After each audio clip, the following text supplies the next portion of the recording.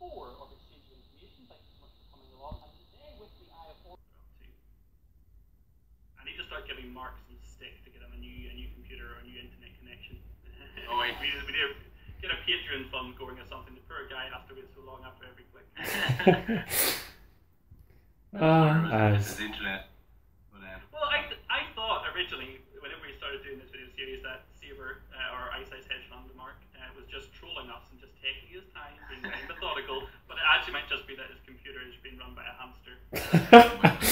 Oh, don't listen to him, Timothy. I appreciate your efforts. There may be a Patreon coming soon. In the last video I talked about how there was a lot of tournaments coming up and how I wouldn't make some of them. Turns out a family commitment that I believed, or was led to believe, is tomorrow is not until next month, so I will be able to go to Kilkenny. I'm not just saying that because a few killers have dropped out. Definitely some good players that won't be going tomorrow, but there's still some excellent players who are. So still going to be a tough field. I'm never sure if you want a bigger field in that instance, because maybe you'll get a little bit of a lucky draw and people will start taking each other out and you'll be able to just sidle your way up. But either way, I mean, if you want to win, you probably have to come up against a couple of good opponents. So yeah, we'll see how it goes. The downside of me not realising that I could go to this tournament is that I didn't bring any decks down to Limerick with me. So I'm going to be borrowing them off a friend of mine, and it means that I don't get to do that last minute changing as well. I also have no idea where things stand at the moment, what people are playing. Didn't hear any reports from the Dublin tournament, so people could be breaking out the deck lists of the week. They could be breaking out their own mad stuff. I just don't know. So I'm going to go with the Jammy HB that I got a little comfortable with. I think it can do okay, even though it is a little poorer than I thought it would be. And the Rumour Mill Andromeda that I played quite a while ago on the channel. I think it's a pretty solid deck against a variety of things, I hope. And I think if I can get the money up, then I can take on the likes of Industrial Dynamics and Controlling the Message, things like that, without having to take too seriously. Do have a Rumour Mill in there and same old things. So we'll see how it all goes. But I am dependent on my friend having brought the decks and also making legal decks and things like that. I would like to be able to slot in my own cards, on a whim, but can't have it all. It'd just be nice to be able to go play some Netrunner and compete. Also, it's a bit of a treat to have someone make your decks for you. Maybe I should do that in future. That could be another tier in the Patreon. Alright, well, I'm at NaveCon in Limerick. I've been at it once before, where I also did a video, but this is where I'm going to collect decks and just play some board games and all that before the Munster match is on. So hopefully a good day. It's been a stressful day so far, but you don't need to hear about that. And I'll probably pick things up either later tonight when I try and get some practice in, flick through the decks, or tomorrow when I'm actually heading to Kilkenny. Should be good. On the bright side, I have Kit Kat Chunky cookie dough, which is utterly fantastic. Definitely get it. I mean, Kit Kat Chunky to start with is amazing. Cookie dough, yes. Morning guys, it is time to head to Kilkenny. It is absolutely awful out, it is milling down, which I'm not delighted about. A, because it's raining. B, because I have to hit, rural Irish country roads, which is just unpleasant on a day like today. It's going to be a small tournament from the looks of it. I don't think the lads from the north are coming down, but the likes of Mark Walsh, Owen from Cork. Yeah, no, I should use the surname at some point, it'd be easier. And I'm sure there'll be another couple of handy players about. And the problem with the small tournament is you pretty much have to go undefeated, I think, to stand a chance of winning, and then you might have to rely on strength of schedule as well, which unfortunately caught Oren out in the past. So, I don't know, we'll see how it goes. I'm feeling pretty good about the decks that I'm bringing. I do have a Rebirth deck with me, and I don't have any other criminal IDs, so I'm going to have to run that by the lads there and see how it goes. If they say no, maybe I'll just flip a table and be like, I'm out of here, I can't play under these conditions. But we'll see how it goes. Also playing the Jammy HB deck, which still runs poorer than I would like. A lot of games that I end on 0 credits, but maybe that's the way to play Netrunner, the most efficient way you can play it. But it does mean that if I'm up against Siphon decks, I could be in a tricky spot. Looking forward to it anyway, but I have to get this drive out of the way. I have to stop for petrol, even though I did that yesterday. I have to return to the scene of a crime, because I forgot my wallet yesterday, and it was just a case of, I'll top up a little bit for city driving. Today I have to do a longer journey, so I have to go back. Do have my wallet with me today, though, so I'm learning. But that set off a variety of events that led me to be later than to NaveCon than I would have liked, and but anyway, today's a brand new day, we're good to go. and we better go before, I don't know, Ireland ends up underwater or something. That didn't quite go to plan. Back after the Kilkenny Store Championship, Store Tournament. I'll do a full recap in a bit, probably tomorrow. I just wanted to give initial thoughts. You know, it was a fun day out still. There was only 6 people there, but still a good field. You had Sean and Owen up from Cork, Mark Walsh of Kilkenny, and a newer player, Derek, myself, and Ken from Dublin. So still a strong enough field despite the low turnout. It was only when I was driving up that I was thinking about my decks and things like that, because I had to borrow them all. Thank you, Mike, for putting things together and for sorting me out with cards and everything. But unfortunately, I was short a sleeve to be able to just slot in a Desperado, which meant I had to choose between Rebirth and Desperado. And in the end, I went with Desperado. And now I seem to be accumulating quite the collection, because I still have Rays from quite a long time ago, and now I have Owens as well. So if anyone wants to, you know, shore up their core set collection, might have a Desperado or 2 going spare. So it meant I had 1 Influence going spare, which is never ideal. I would have preferred going to 46 cards as is tradition, but it wasn't to be. The 6 people turnout kind of caused some issues as well. Initially I went in thinking need to go unbeaten to come away with it. That probably still held true. But then we were told it would be 4 rounds of Swiss, and unfortunately the tournament software kind of fell apart at the very, very end. And just couldn't seem to pair up people. So unfortunately I missed my chance to, you know, go 2-0 against Sean to boost up my record a little bit, because that would have happened very, very easily. So no, not my greatest day out. I think I went 3-3 in the end. Split the first game, I lost the second game, won the third game. Not quite the performance I'd hoped for, and after last night I'd been on Jateki a little bit, even in the competitive lobby, and had been getting on pretty well, so I was feeling somewhat good about coming into today, but wasn't to be. And fell 1 place short of getting my hands on either the tokens or the Haley, so next time. However, one of the plus points of the day is I am a champion in some ways, or at least a champion on a budget. I picked myself up the World Championship decks, Valencia and HB. Looking forward to playing that, looking forward to putting Queen's Gambit in all decks. How did they get that so wrong? And Sean got a good dig in at me when I was buying them as well. A lot of bullying going on at the moment. And I thought the Netrunner community was supposed to be so nice. I need to hang up posters in this new apartment, make the backdrop a little bit more interesting. But anyway, I was going through the editing and mentioned how I was going to talk about results in the next clip and talk about the matches. Then flicked around, I was like, oh, there's no next clip. This is really inconvenient. So instead, I'm just going to talk through it today. Not a huge recap. I mean, there's only 3 games anyway, and not a lot to talk about, but I'll go through the games anyway. So, first game I was up against Derek, played HB against Dumblefork, and things started pretty well. I was happy with my general setup. I was getting out the pieces that I wanted basically, and he was getting slowly set up, slowly but surely. Got a beta test out, got it scored, and fired it. Got 2 pieces of ice for free, which I put onto R&D. Thought my scoring server was okay. I think it was Fairchild 2.0 and maybe Turing. But the blessing and the curse of playing a beta test and scoring it against Dumblefork is you scored, you get 3 pieces of ice. You're thinking, great, puts me in a good spot. Unfortunately, it leaves them thinking, alright, this is exactly what I need to do to not only get through this server, but also destroy the entire thing.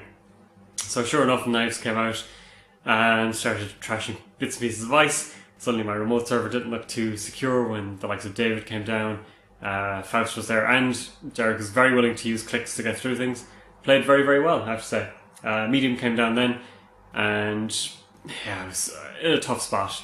I put Turing on the R&D and couldn't find anything to put in front of it, which meant that he would run and just be able to click 3 times to go through and see like 4 or 5 cards, and in the end the pressure told, and he snagged the winning agendas. He also got 2 really good picks from HQ, which is unfortunate, put me in a rough spot, and it was very much a roller coaster of emotions throughout the game, where at one point early on I thought, this is getting away from me, because he was getting the picks from HQ.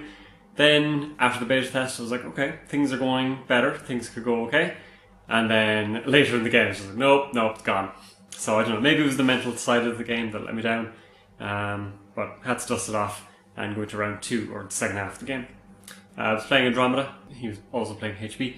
I think he was doing a more standard kind of old school HB, where you play your dance campaigns, your E campaigns, things like that, but he got incredibly flooded, and the only ice he could find was Code Gates. Thankfully, I found my Gordian Blade quite early, so I was able to put Temujin on HQ and run just kind of as a, we'll see what's there. Like, oh, an agenda, great.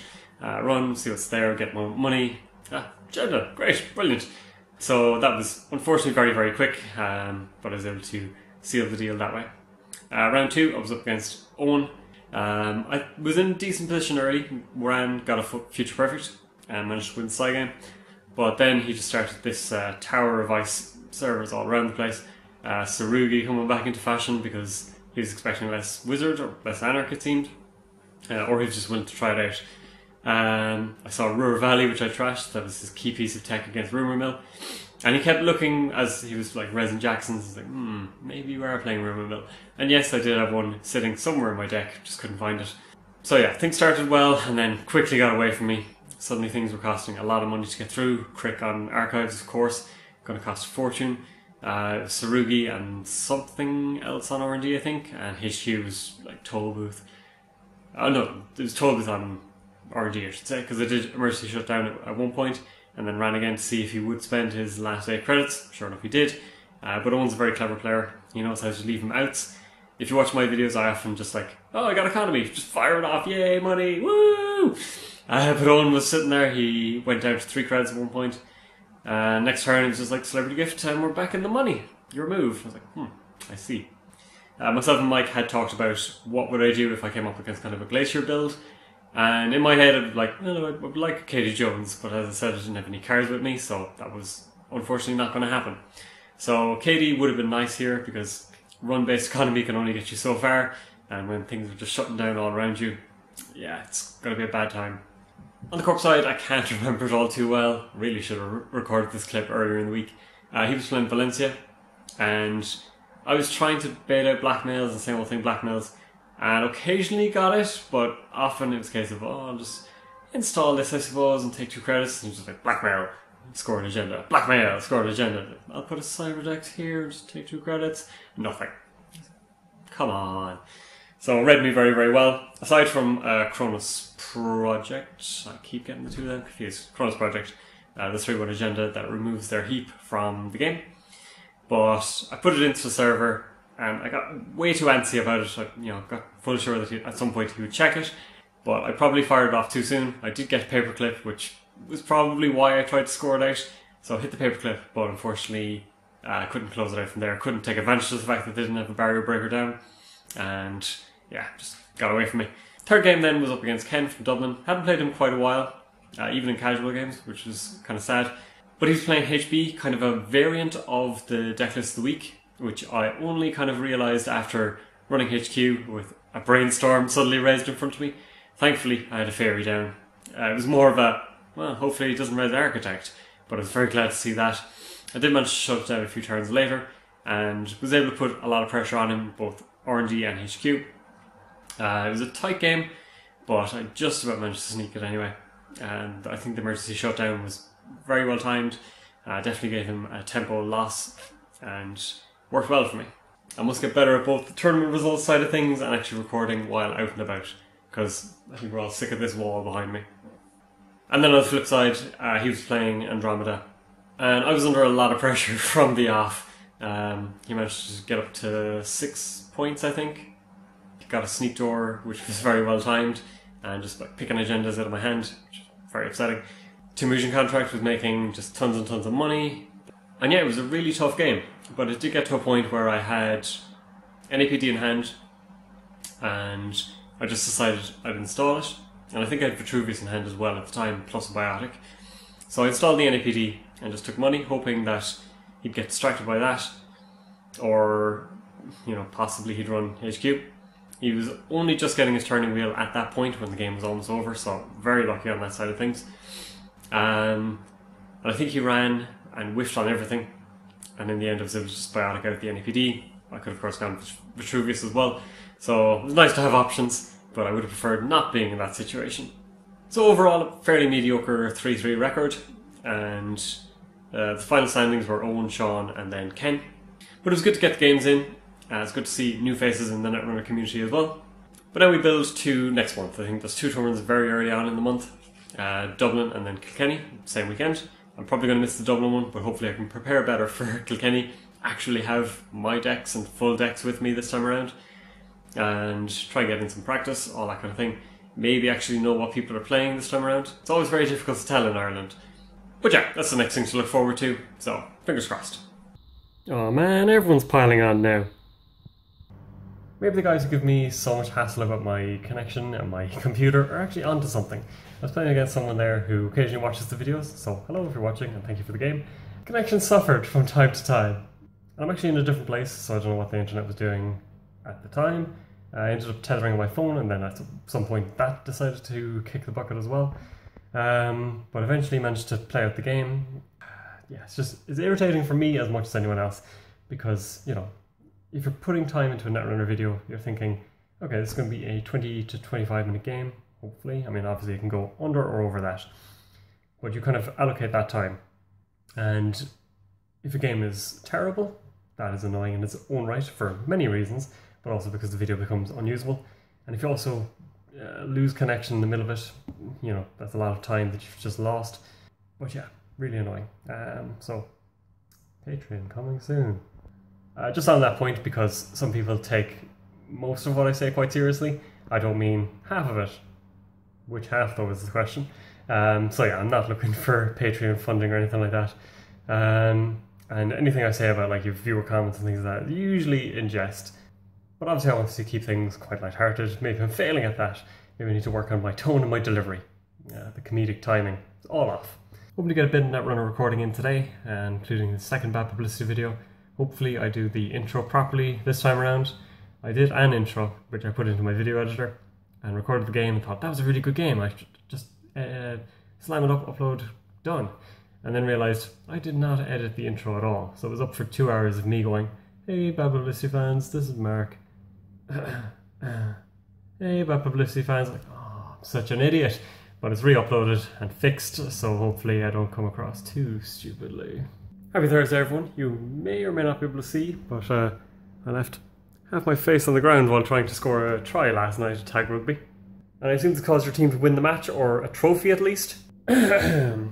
Anyway, we have new escalation news. Last weekend, P-Chack did a stream, but they were able to leak 2 cards, or spoil 2 cards, not leak. But we had 2 new cards to find out about. HB Operation, the name of which escapes me at the moment, but it's going to make it much more dangerous to trash a paperclip or levy or important pieces like that, because you can just play it, name a card that's in the heap and remove all copies of that card from the heap from the game. That's a pretty big deal. It means that you can't just special order, last click and discard your paperclip. It means that if you're chucking away siphons hoping, well, I can same old thing at some point. Nope, not anymore.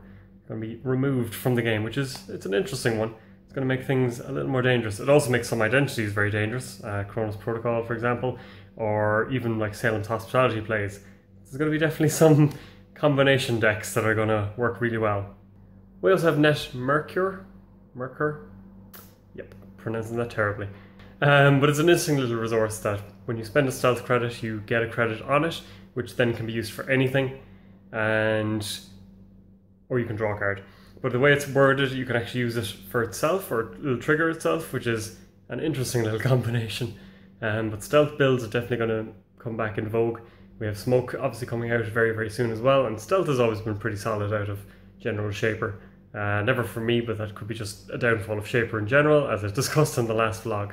And the other piece of exciting news about Escalation is we finally have a release date. So it's coming on October 6th, which means it'll be out in Ireland probably a week later, but it should be up in Kentucky a little bit before that, because we might get some added spoilers and things like that, which means we'll finally get to play around with all the cards. We'll finally get to play the likes of Boom, which I'm quite excited about, and we'll also get to see if there is a proper counter to it in the pack. I've been building a couple of decks with that in mind as well, of trying to counter it, because I expect it will be everywhere for a while. But you still gotta watch out for other decks and make sure that you're not in harm's way from just Fast Advance or General Glacier, because you're so teched against one. So it's going to be interesting times ahead, I think. I've talked in the past about mini milestones, and I think that's a good way to round out the video. The channel is almost at 200 subscribers. I'm still at that phase where every subscriber email that I get, I'm like, ooh! And then I see that I've lost one in the dashboard or something. Oh. Now, I'm sure there's a lot of people looking at it going 200 subs is nothing, and okay, in the grand scheme of things, in Netrunner terms it's pretty small, in general card game terms like Hearthstone, Magic the Gathering, it's nothing, and of course in YouTube in general it is absolutely minuscule. But it's nice to see the channel growing slowly over time. I certainly appreciate everyone that's coming along, watching the videos, supporting at all times. So, as always, I will round out the vlog by saying, thank you very much for watching. I appreciate all the support. Definitely love seeing the messages on gentechie.net from time to time where people are like, hey, I watch your stuff. Never grows old. And that is it for this week. Hope you all enjoyed. I'll be back very soon with another vlog. And of course, over the week on gentechie.net. Let me know if you want to see any particular decks, if you have any suggestions for, I don't know, general videos or whatever you want to see, let me know.